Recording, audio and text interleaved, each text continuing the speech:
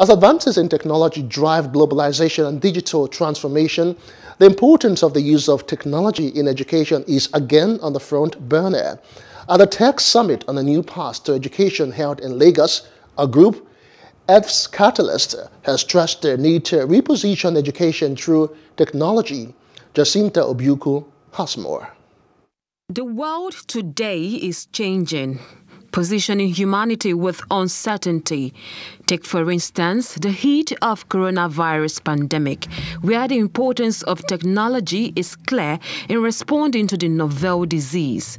With regards to Nigeria educational system, this gathering in charting a new path points that the growing importance of technology in the sector is alarming, as gone are those days education take place only in classroom. So technology is at the heart of everything we do. This is the age of technology. If we are not riding with this wave, we might just miss it completely. If you give a device to a small child, the first thing is to unlock and look for game and everything. This is natural with them. We can't change that.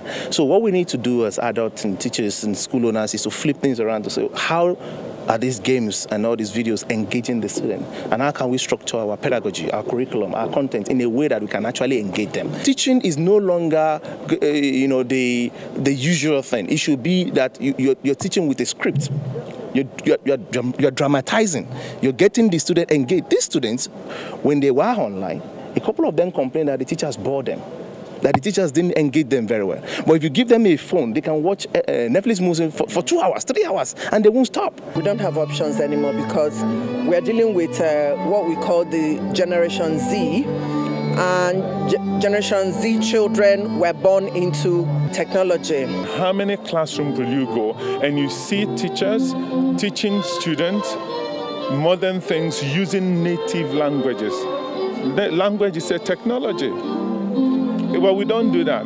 We use English, and that's why our people are confused. Technology introduces lots of great tools, but there are needs for local developers of softwares, a call for youths to engage in technological innovations. It is very important that we encourage our youths to learn to develop applications, to code applications, to invest in their education. Not only will that help them, but it will help the nation. The Lagos State government revealed they are also taking part to ensure no one is left behind in modern digital connectivity. We are bridging the digital divide.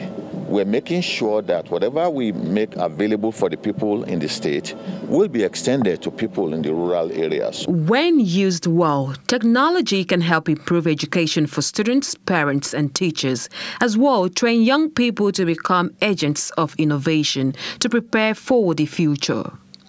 Jacinta Obiuku for Plus TV Africa. Hello. Hope you enjoyed the news. Please do subscribe to our YouTube channel and don't forget to hit the notification button so you get notified about fresh news updates.